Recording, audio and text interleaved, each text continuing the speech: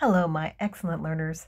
Welcome back for another exciting session on the American English language and culture.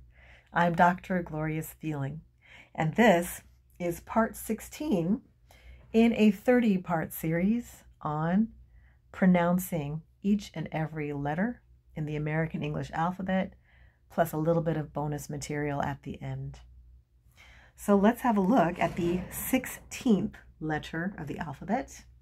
That's another consonant, letter P. Here's our uppercase P, and here's our lowercase p. Big P and little p. Capital and lowercase p. When we look at the letter P, we can use our phonetic respelling or our International Phonetic Alphabet IPA to express the sound P, P, P. The letter P says P, P. Notice how my lips come together, P, and then they quickly P, push a little bit of air through them, don't they? P. So here's an example of the letter P in a word. P-R-E-S-I-D-E-N-T. For my students who are studying citizenship and who need to quickly learn how to read the words from the citizenship study materials, I am using vocabulary to help you. President. Right now, our president is Joe Biden. President. Look for the sound that the letter makes when you are reading.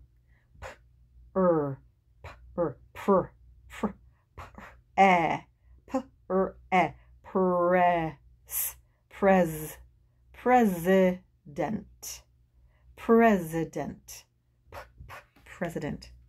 How about another example? P-E-O-P-L-E. People. People. P, p, p, p. There are two of the letter P in this word.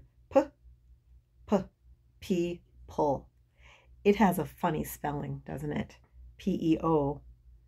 Why doesn't it say pl at the end, right? P-O, pl. Weird word, weird spelling, but the pronunciation is people. So now you know when you get to your test to say people and not peopla. People. Let's look at P-A-Y. There's our letter P again. P, p, p. Pay. Pay. And I know that you are practicing the speech with me. You are practicing your pronunciation with me. So I try to go slowly. P, pay. Pay. So we have president, people, pay. It's always a pleasure to work with you, my excellent students.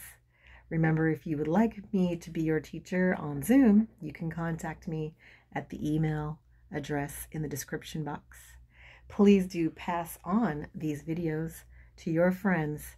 Share the information with them in case they also are struggling and need help to pass their citizenship test.